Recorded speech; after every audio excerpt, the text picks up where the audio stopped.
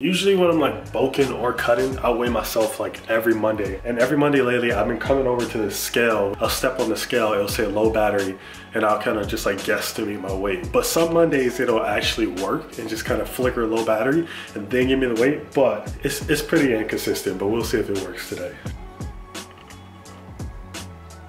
Ooh, it's working. Bam, 215. I actually was not expecting that to work, but the weight, 215.8, that's like the highest I've been in a long time. I can't even remember if my weight has been that high in like the last year. I'm like full on into this bulk right now. I've been eating, I've been grinding, everything's going up. I'm actually thinking about doing a mini cut pretty soon because boy, it's getting kind of thick.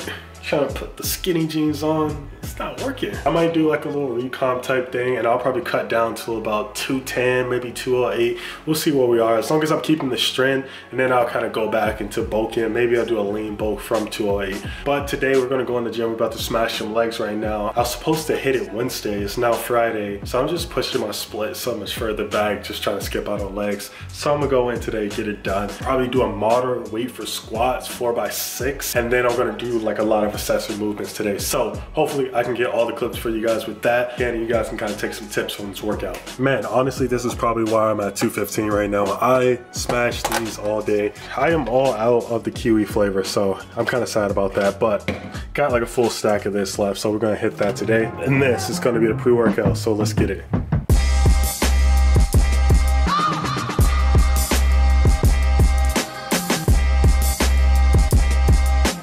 All right, so to kind of run you guys through this leg day that me and Selma ran through, it was actually kind of a quick one. We ended up starting out with some cardio just to get the legs all warmed up, and then we did 4 sets of 12 on the hip abductors. I feel like this is one of those exercises that just aids in strength in your squat. So I usually throw this in my workout, or I'll like to throw it in my warm-up period before the workout. Next thing we moved on to was some calf raises, seated calf raises, and we did 4 sets of 12 on this also. Honestly, Ultra Boosts are kind of like the worst shoes to do anything on when it comes to legs, so this is kind of hard to do it without your feet kind of moving side to side. Next thing I moved on to was some RDLs. I did 4 sets of 12 for this. Kind of a foreign exercise for me, but Selma wanted to do it, so you know, had to throw it in there. And then all in the middle, I finally got to my squats. I did 4 sets of 6 with 225 today, which is pretty much like light / moderate weight for me. I usually would do squats in the beginning of my workout, but today the gym was kind of busy and I couldn't get to the squat rack for a bit of time, so I just decided to do other things before I got to it. My next day that I cycle through my push-pull legs will obviously be my heavy day, where I'm going to be trying to push some weight, and I'm up at about 270, 275 right now. Sets of 4 to 6, so looking pretty good. We're moving back up with the squats pretty fast. And then the last thing I ended off the workout with was some leg extensions here. Squeezing at the top, trying not to cheat, so that I'm letting my legs do all of the work. It is now like 8:30, kind of late in the day, but we got some samples in today, some more samples. I know in the last video I got samples from Patty, but these are going to be the shirt samples. So I'm going to bring you guys with me over there, and we're going to run through all the little details on these new samples.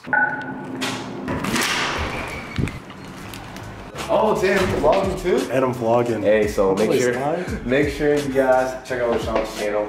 Best edits. I try and learn so much from this guy. I haven't checked these samples out. I haven't seen this guy in like 2 weeks, something like that. It's been too long. It's been a long ass time. Yeah, so we're gonna check these out. I only checked out one. This one, because I wanted to see if it was trash or not. But it was good though, so yeah, it was good. So I think the rest of them will be good. This is the second round of shirts. Yeah, we only did 1 round of shirts, and then he figured that supplier was pretty trash. I agreed, and then we went, found another supplier.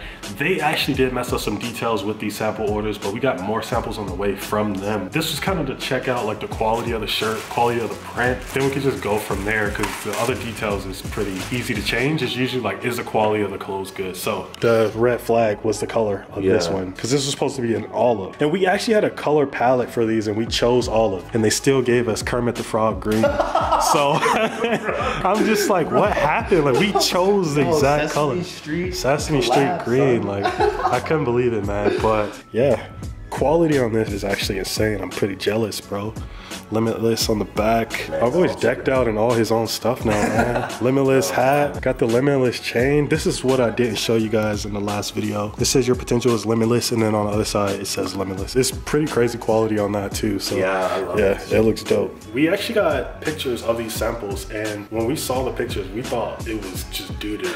Like honestly, just bad. And now we're looking at this and the cut doesn't look like the pictures. No, they just didn't know how to take photos. Yeah, they got the cut right. Because you can tell, like, if you go like this, like, it's like, it tapers in. It tapers in. I mean, the pictures are bad, but the shirt looks good, so. I don't know if you guys, man, like if you would have saw the last one, you guys would know how much better this printing is. Like there's no kind of smearing on the printing. If you pull it and stretch it, it won't crack. It's some high-end stuff right there, man. Yeah, you did a really good job with the sizing on that, so. Oh, thank you so much, man. This guy been helping me out so much. Of course, of course. Couldn't make this happen without him. It looks sick, man. I'm probably gonna just get my phone out, take down some little notes from these, and then I'm gonna send in like the full finalization kind of things, and then we'll start ordering in some bulk stuff for these. So a lot of stuff coming from him. Go over to his channel, check out his videos. I'm sure he'll be kind of giving you guys an update on everything he's got going on in his next video. My video will probably come out later than his anyway, because I'm not as consistent as this guy, but pretty dope to see him kind of go through